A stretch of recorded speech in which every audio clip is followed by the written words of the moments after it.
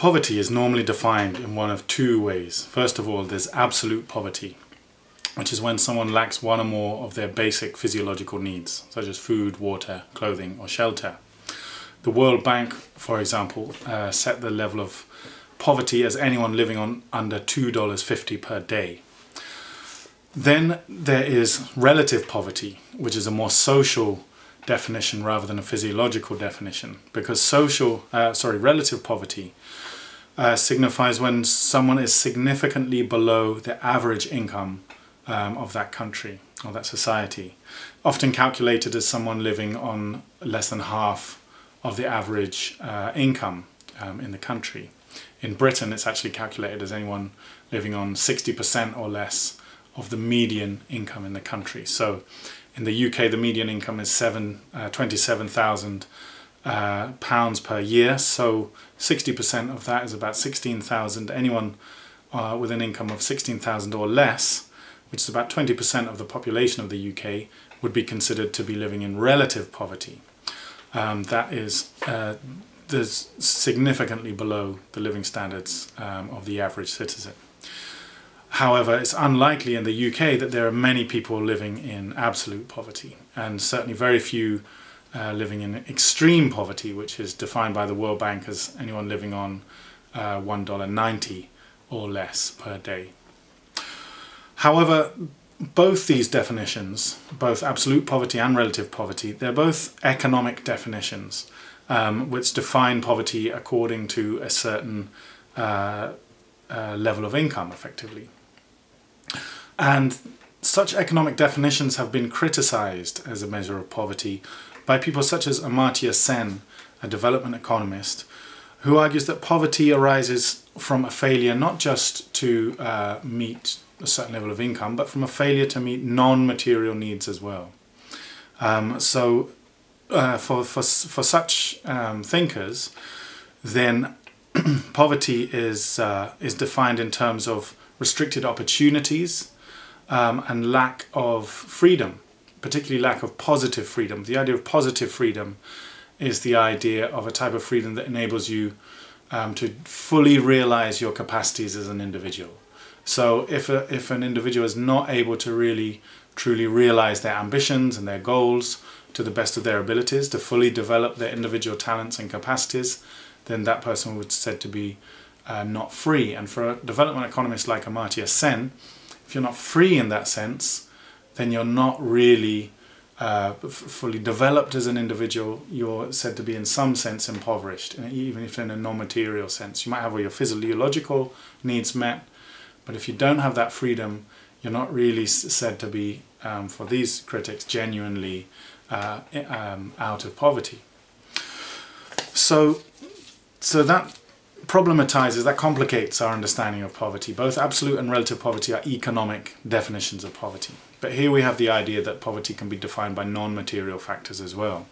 And this brings us to, well, what do we mean by development? Development is often thought to be defined by the absence of poverty. A developed country is one in which there's very little poverty.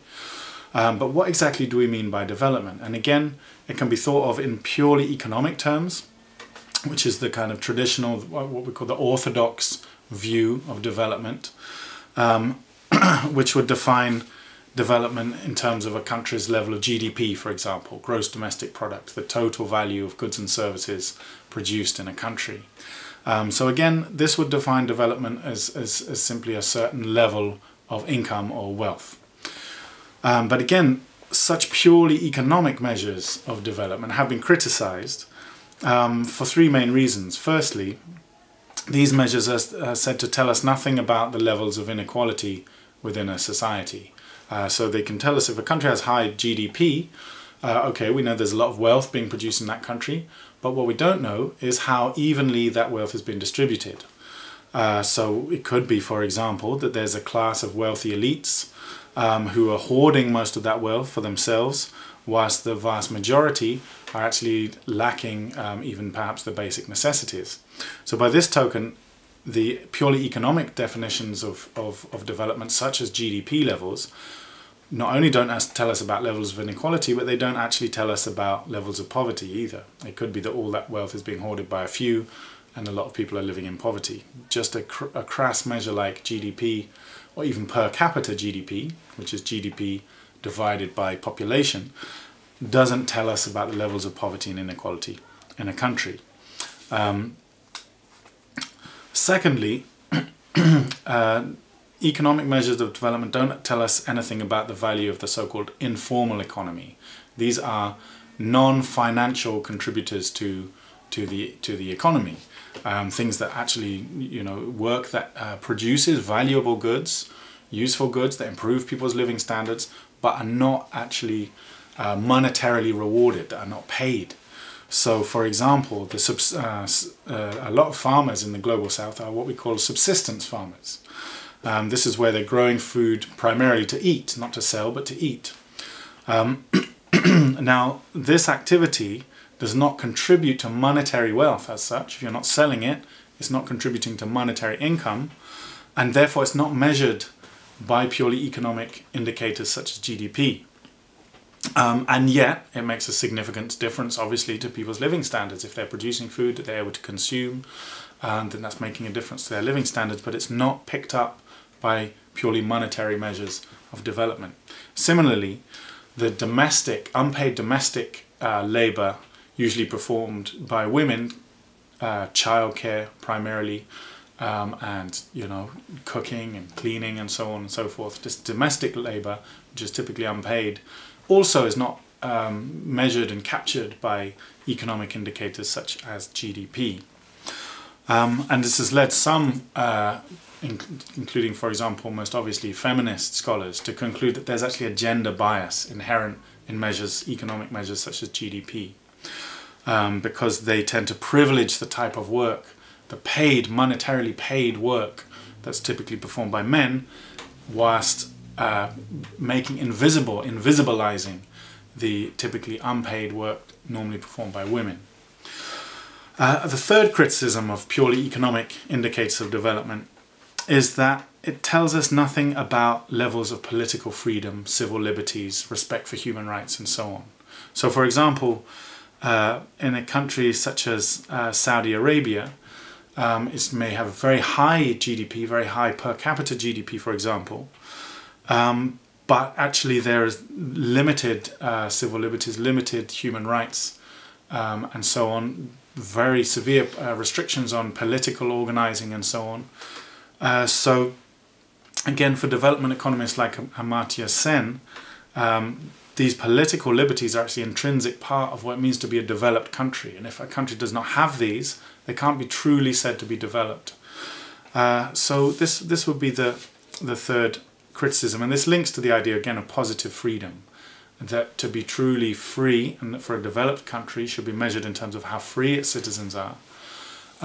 Those citizens need to be free to develop their capacities as individuals, their talents and so on. If there are severe restrictions on political engagement and so on, then obviously that's a restriction on that kind of freedom. To finish off this talk, I want to talk then about the concept of human development. So these critics of purely economic measures of development, these kind of criticisms have fed into the idea of what we call human development. And this is measured by an annual survey by the United Nations called the Human Development Index. And what the Human Development Index does is it ranks all the countries in the world, at least all those it can get data for. In the 2016 index, I think there are 188 countries listed. And it ranks them all according to a whole range of criteria, including per capita GDP, but also including things like levels of access to water, to clean water, to education, to healthcare, it measures life expectancy and infant mortality. It even measures things like gender equality and so on and so forth. So it combines all of these different measures to produce one figure for each country. It ranks them in order. Top of the index last year was Norway, and bottom of the index was the Central African Republic. And what's really interesting about the Human Development Index is that there may be countries that have very high levels of per capita GDP that actually come out quite low on the Human Development Index, and vice versa. So a classic example of a country with fairly low levels of GDP, but which always ranks quite highly in terms of human development, would be Cuba. Now, Cuba is a poor developing country. It's a country in the global south. It's had sanctions on it for many decades, which has hindered its ability to develop through trade and so on. It's a poor country, and yet because it's a communist country, that wealth is very evenly shared. So the whole population has access to good free healthcare and education, for example, but also clean water and so on. So a country like Cuba always comes out high on the Human Development Index, although being a poor country in terms of GDP. So it's a good example to show how GDP is not necessarily always the same thing as actually a population that has good access to the things they need, both in terms of their material and their non-material needs, such as education. So in summary, poverty is normally defined either as absolute poverty, which means a lack of one or more of your basic physiological needs, food, water, clothing and shelter, or as relative poverty, defined as